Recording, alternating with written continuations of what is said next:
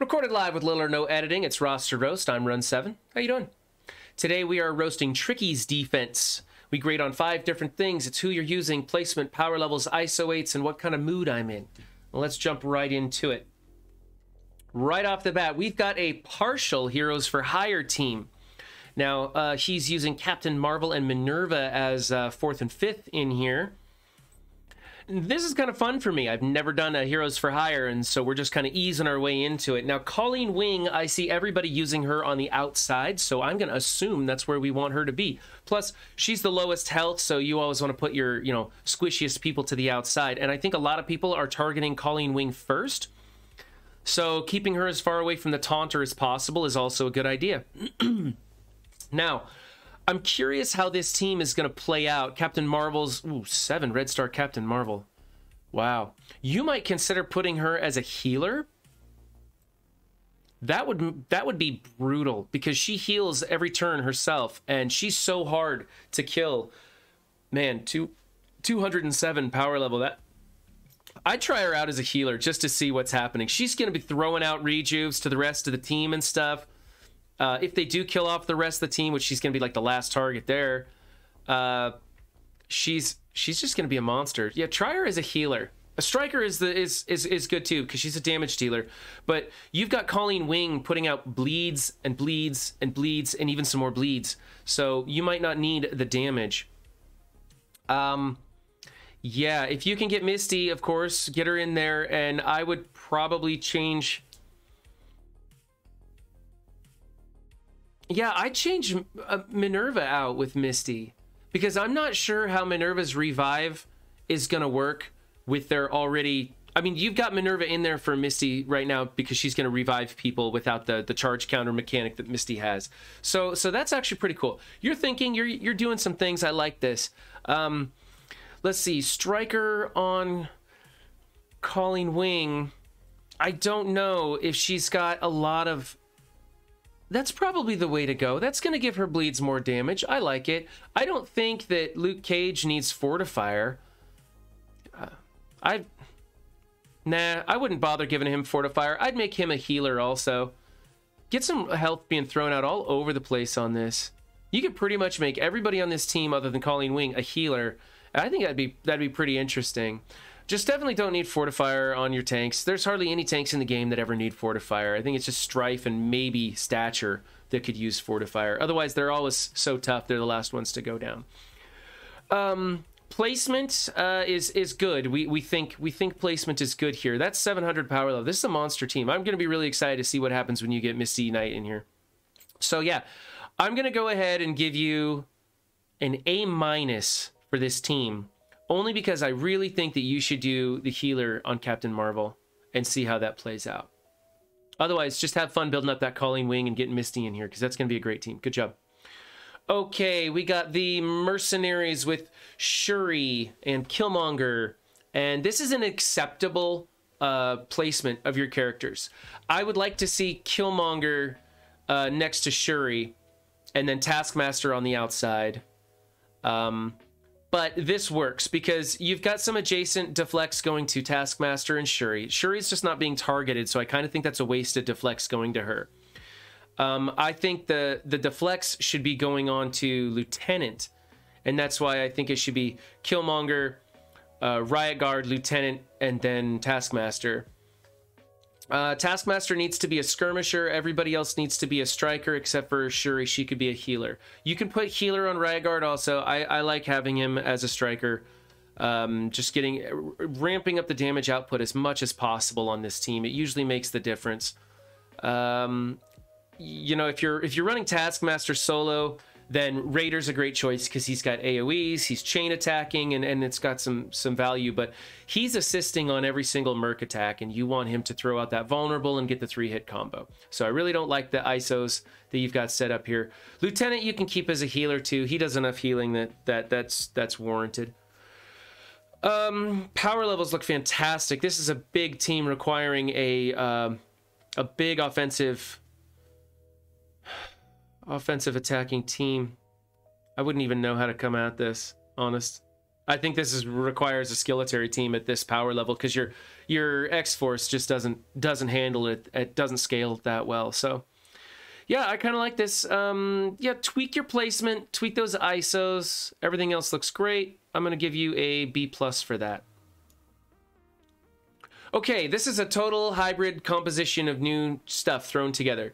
You're looking for something to do with your Hela Loki, and defense is not the thing to do with them, because somebody's going to come in here with symbiotes, just power up their turn meter off of Greg and roll over this team regardless of who's in it. Yes, you've got Guardian over there, and he starts the taunt, but you can get lucky and overcome that. Like if Greg happens to spawn next to Red Guardian like 2 times in a row, it's pretty much over for this team. So you're relying on RNG for the win. Otherwise, it's pretty cool. You're not getting the value out of the Hela Loki combo. The Striker Skirmisher combo that should be done with those two only really works on a 5-man team, because Loki isn't placing a taunt out there.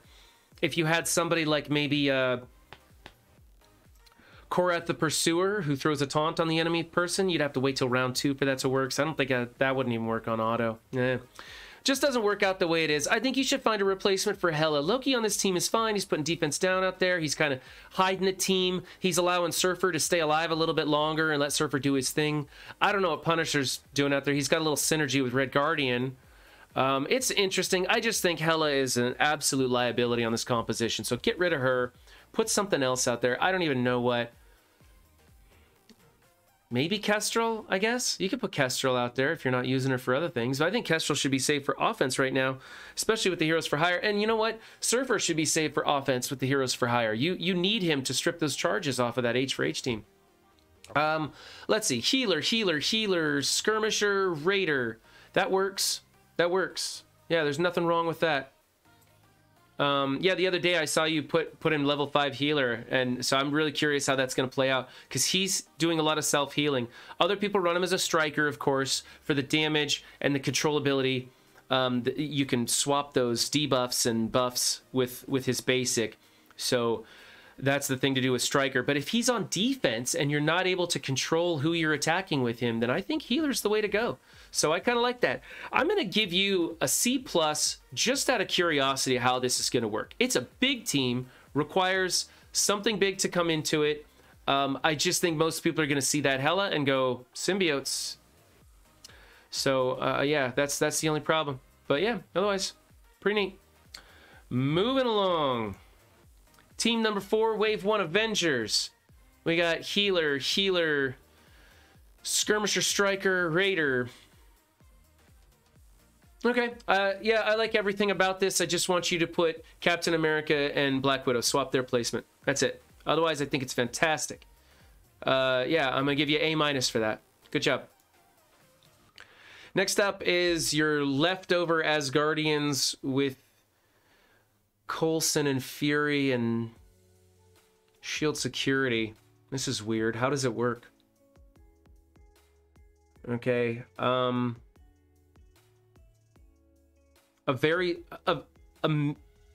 300, maybe like a 280 Axeman rolls over this team. Symbiotes, of course, beat it with Fury's spawns. You got Heimdall in here to protect from Brotherhood, but I'm finding that Heimdall's protection from Brotherhood doesn't work that well. It's not going to give the protection from these three. You're still going to be able to clump them together, and even if they aren't blind, yeah, I don't know if this is a good idea. It's basically your leftover junk, but I think, like I did in my last review, I think you should just go ahead and go with the old school shield team. Just, if you're going to do this, just go the old school shield team. You know, Nick Fury's powerful enough. If you put Kestrel in here, his summons would have defense up and death proof, and it might give you some resistance to the symbiotes and the Axemen, maybe. But mostly it would just be soaking up big teams, because you need either Brotherhood or somebody might try the symbiotes.